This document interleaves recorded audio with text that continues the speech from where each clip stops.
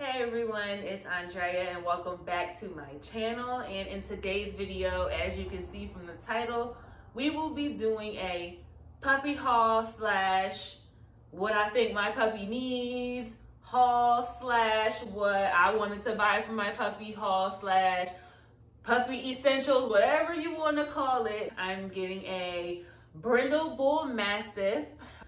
So if you want to see what I got my new puppy, then keep on watching. So first, just to get this big old box out the way, I do live in an apartment, and my upstairs has hardwood floor, my downstairs has carpet, and he is a baby, so I know he will be having accidents here and there because of course he's not potty trained yet. So just so I don't have a stinky apartment, I bought the Bissell Pro Heat, and I also bought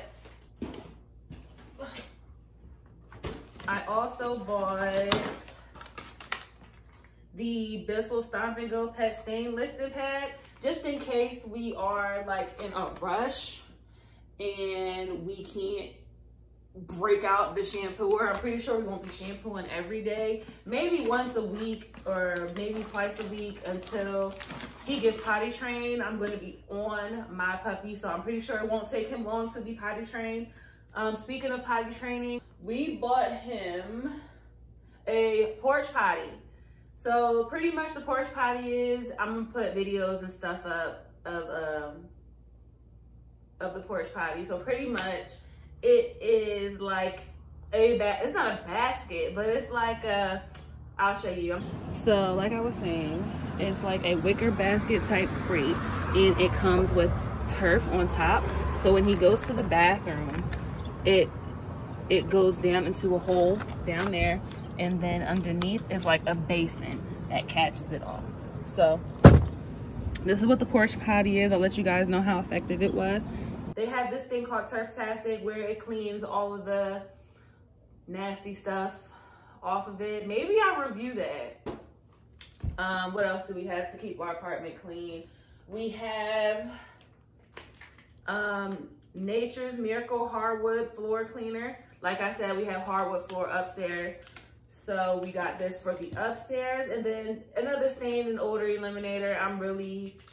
I'm not gonna say I'm a neat freak because I'm really not a neat freak. I just don't want a stinky apartment. Like I want somebody to walk into my apartment and not know that I have a dog unless they hear him. I'm trying to keep everything like in categories. So cleaning, smell good stuff. I also bought the OxyClean Dirt Fighters Pet Refresh for the carpet downstairs. I'm serious when I tell y'all I do not want my apartment to stink.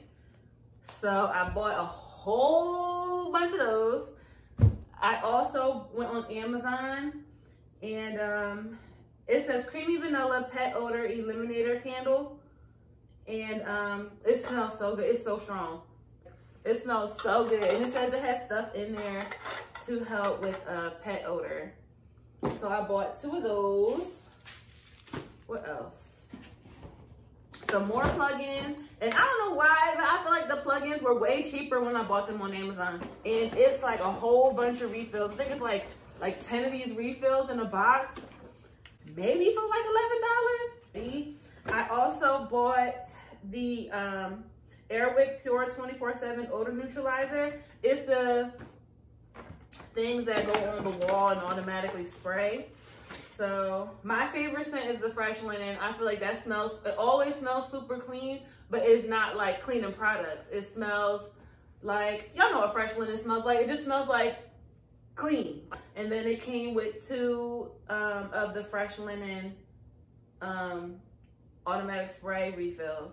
So I'm gonna keep up on these, but I think that is it for like apartment cleaning essentials. So I'm going to push this out the way, and then we can move on to something else. Next, I guess we could talk about training. So I bought him some puppy pads. Ooh. I bought him some premium potty pads, leak-proof waist mats for dogs. And I was doing a lot of research on how to use the puppy pad, because if I'm laying puppy pads all over my apartment, he's gonna think that it's okay for him to go inside as long as it's on a puppy pad. So I forgot who and where I saw this, but they were saying with a puppy, you're supposed to put them down, but not all over, maybe like 2 upstairs, 2 downstairs. And then once he gets the hang of, oh, okay, well, I'm doing good, I'm always going to I'm always going to positive reinforcement, right? I'm going to use positive reinforcement. So I have a whole bunch of treats for him. Like when I see him doing well, I will give him a treat. So if he goes on a puppy pad and he knows like, okay, well, if I go on this pad, I'm going to get a treat. They say move it closer and closer to the door. So like, let's say I have my puppy pad next to my couch, right? He goes on it and he knows he's supposed to go on it. Next thing you know, I move the next one towards the steps. So when he has to go, he'll be looking for the puppy pad. And then next time I move it to the top of the steps. So the closer he gets to the door, the more he knows, like, okay, well, I gotta go outside, I guess. I don't know. I seen it. I'm gonna try it. And if it works, I'll let you know. I got 2 leashes.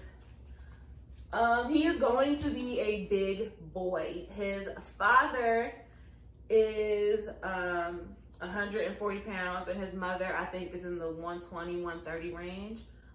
Both of them are absolutely beautiful. His breeder, I talk to her almost every single day.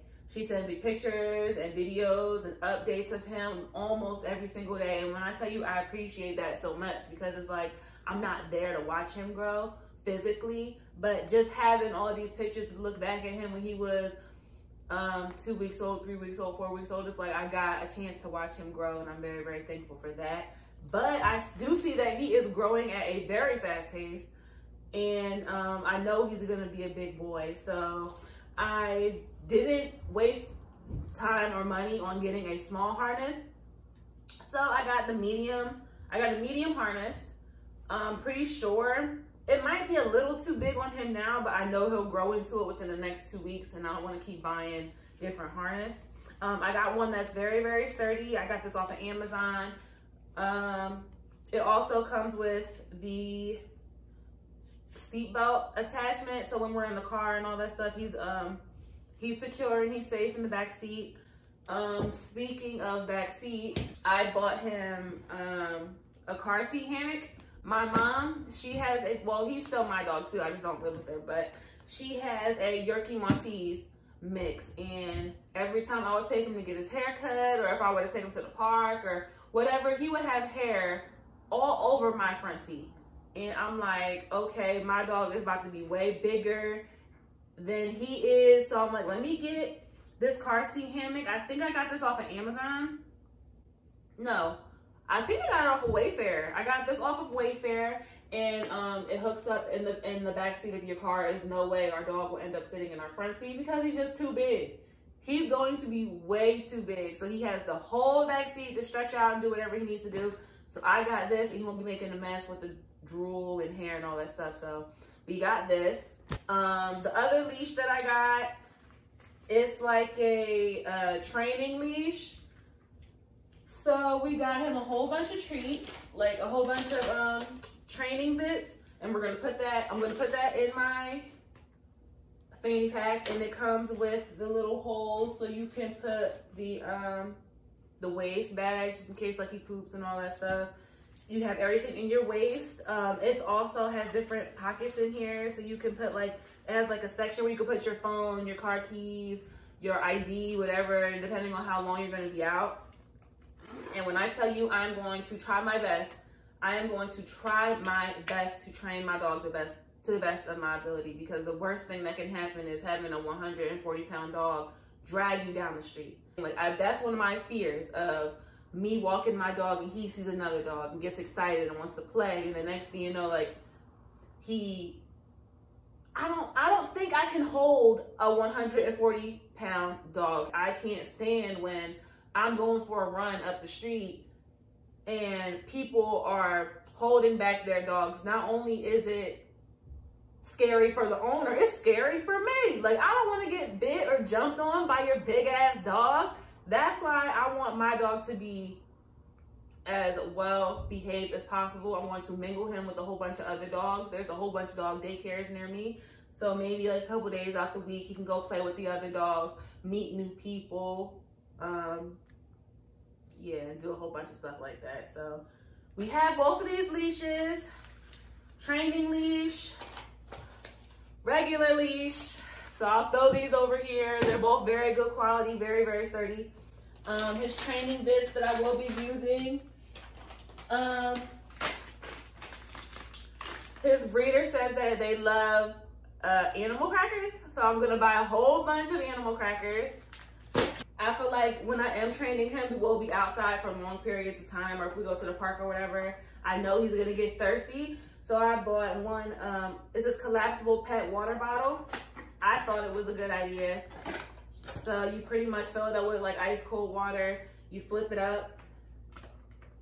And I think I bought this either off of Chewy or off of Amazon. You flip it up and then it has like a little cup holder and the water comes out and your dog can get something to drink. It also has the clip so you can clip it onto your leash, and I will be doing that too. Me and my boyfriend do work. We both have full-time careers. So, and we're both on the same shift, 6 to 2 or 7 to 3. So that's a long period of time for our dog to be in the house, you know, by himself, not being able to go outside and all that stuff, especially as a puppy. I downloaded this app called WAG, and pretty much trained professional will come into your home, walk your dog, feed your dog. I think the shortest amount of time that they can walk your dog is it's a 15-minute walk, a 30-minute walk, and a 60-minute walk.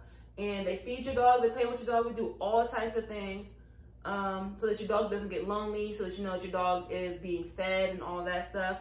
So the way it works is they send you a lock, and you hook it up like on your front door or on your balcony or whatever, and you put your keys in there, and it's the code is only shared between you and the WAG walker. So when they come in, they're the only person that can get into your home. Bought cameras for my home so I can see, you know, how they're handling him and all that stuff when I'm not home.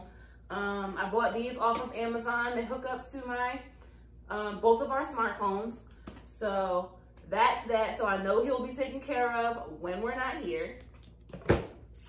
Okay, we can get into grooming. We bought the Arm & Hammer Super Deodorizing Shampoo, the Chief Dogs Oatmeal Conditioner, and we bought 2 dog deodorizing sprays. One's called Magic Coat Cologne, and then the other is the Chi Deodorizing Spray. We have deep cleansing pet wipes. We're gonna be outside and all that nastiness, so I don't want him to walk, track stuff. Like, we take our shoes off at the door, so we're gonna wipe his paws down. You know, if he gets his face dirty, wipe his face down, just in case. Like, we already gave him a bath or whatever, something real quick to clean him up. We bought these. We bought these grooming gloves, so like when we're brushing him outside, or if he's in the tub, or maybe not use these in the tub, but like if we're outside and we're gonna, like, you know, brush him down, get all the extra hair off of him, groom him, we got these for him. I also bought, my mom's dog does not like getting his teeth brushed at all. I don't think any dog likes to get their teeth brushed, but we bought the No Brushing Oral Care Water Additive to help fight plaque and tartar. So it says put a cap full of this into their water. It says it doesn't have a taste. It doesn't have a smell either. I smelled it. It don't smell like nothing. He won't know that it's in there. We bought the plaque tooth wipes to clean their teeth and their gums. So as a puppy, I'm going to start doing this when he's young. I'm gonna wipe his teeth down and all that stuff, maybe like once a week. I watched another YouTuber, I forgot what her name was, but she showed me this bowl. And it's like a Grow With Me bowl. It's by Pet Zone. And it's very, very cute. It matches my upstairs. And it comes with 2 large bowls. And it grows with your pet. So when you first have it, it's like it lays flat like this. And then when he gets a little bit bigger, you attach the legs. You attach the legs like this, so it's just a little bigger. And then when he gets full grown, so now you have a big feeding station for your dog. So I feel like with having a big dog, you're gonna have to rebuy certain things because it's just, they're gonna outgrow it. So why not just get it the first time? We also got him a mat for underneath his bowls, just in case he starts to make a mess. We also got him a container for his food. Okay, we will crate train him. He has his cage over here. We will crate train him. We're not gonna use the crate as a punishment or anything. I want that to be his safe place. So if we're not home and he can't be trusted, you know, to stay out by himself without getting into things, because puppies like to wander and all that stuff. So we want his crate to be as comfortable as possible. So we got him this crate. I've been doing a lot of research on like crate training and stuff like that, and they say that puppies, like, they bark and whine a lot in their crate because like they see people moving around it. So like if I'm walking around, of course he's gonna hear me. But if I'm in my room trying to sleep and he sees shadows or whatever going on outside, then he's gonna bark because he wants to know what's going on outside of his home. So we bought him this cage cover off of Wayfair, either Wayfair or Amazon. We bought him this cage cover, and they say it's good to soothe and calm your dog. So I bought that. If he doesn't like it, I just take it off. It's not a huge thing. I bought that. So I bought him this gate. Eventually, I don't want him to be in the crate all the time. When he gets old enough and mature enough to be able to handle being outside the crate 24/7, I want him to be comfortable. I'm going to teach him, I don't want the crate in my room at all. I want the crate to stay in the living room. But if he does want, you know, to take it down and take a nap in my room, he has a bed for my room. Eventually the crate will be gone because I don't want him to be in the crate 24/7 for his whole entire life. So he will have a bed for the living room, and call me extra if you want, but he has a bed for downstairs as well. So he has 3 beds, 2 blankets. One of the blankets will stay downstairs and one of the blankets will stay up here. So online, I feel like my phone, I'm pretty sure everybody's phone listens to them. So a whole bunch of different puppy ads and puppy things were popping up on my Instagram, and this thing popped up called the bandana puppy, and they were saying that they were looking for models to model their stuff.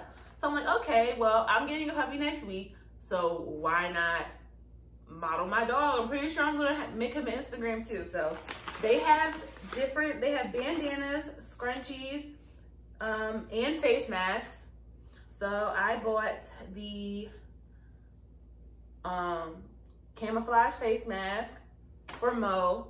I bought the camouflage scrunchie for me, and then I bought the camouflage bandana for my puppy. And we're gonna take pictures and send it to them so they can put it on their site. So pretty much what it is each purchase that you make goes towards an animal shelter and help. The animal shelter that needs to help feed their dogs or whatever the case may be. So I'm like, you know what? I'll buy to help the cause and all that stuff. And the stuff is very, very cute. Send it to them so they can post it on their Instagram. I'm going to post it on my Instagram. They also gave me a coupon code, so whoever wants to buy, they get a discounted price. I'll put the coupon code somewhere on the screen somewhere so that you guys can help support. So the next subscription box that I got was the pup box, and in each box it shows you different milestones and goals that your dog is supposed to reach in that month. So they give you a whole bunch of different training and development tips. It comes with a whole bunch of different toys that's in your dog's age range. Like, they know my dog is 8 weeks old when I get him. So they sent me like little stuff like this that he would like. They sent a Kong toy. So you put the treat on the inside and they have to try to get it out. Another chew toy because baby puppies because puppies love to chew on things. So they gave me that. They gave me some more treats for him, more training treats, the beef and turkey wellness. And it says, they also gave me a clean touch ink pad so I can have his puppy paw print and I can frame it or whatever. They also gave me this thing called Smart Pets Tag. So this is called the Smart Pets Tag. So pretty much if my dog gets lost, you know how usually on the dog tags on the back it has your name, your phone number, and your address and all this stuff just on the dog's tag. This is a different type of dog tag to where if they go to the website, all your information is on that website. So like your name and all that stuff isn't floating around, like stuff like that. So this is very, very cute, and I will be putting this on my dog. And I think that's it. If you are a puppy mom or a puppy dad and you have any tips, tricks, or just advice for me, please list them down in the comments below. I appreciate you guys all taking the time out to watch my video, even though I'm very inconsistent, but I am trying. Like I said, I do have a job that pays me. YouTube don't pay me yet, so a girl gotta do what a girl gotta do. So, if you like this video, don't forget to give me a thumbs up. Don't forget to hit the subscribe button, and I hope to see you guys next time. Bye.